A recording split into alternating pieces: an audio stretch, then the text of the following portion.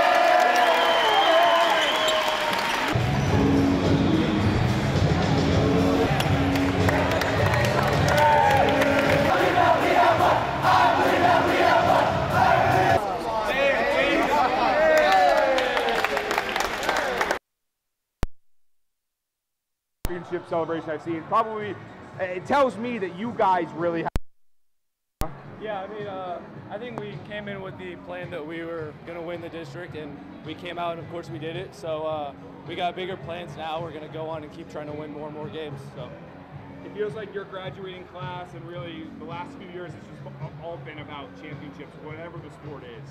How exciting is that? It's actually really exciting. You know, I think a lot of it has to do with our coaching staff and stuff. They've always put the pressure on us to be the best athletes that we can be, and so I give a lot of credit to the coaches for that.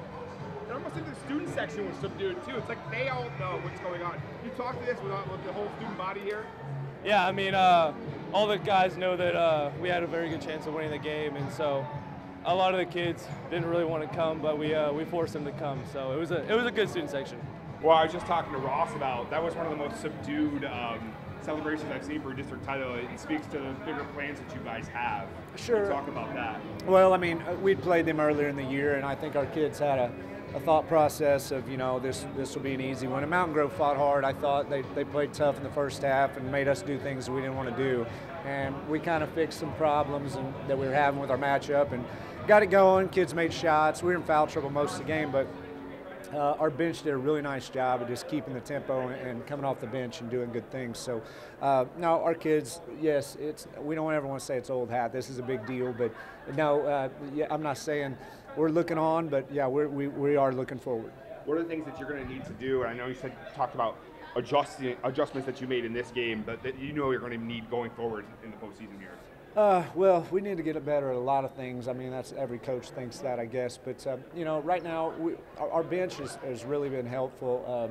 You know, we're playing about 9 guys right now instead of the 6 we were earlier. So that's been a big thing for us. But the main thing is they're just playing good basketball right now. And you know, when we shoot it well, we're pretty good. And night in, night out, we pretty much guard pretty well. So we're going to try to keep doing those same things.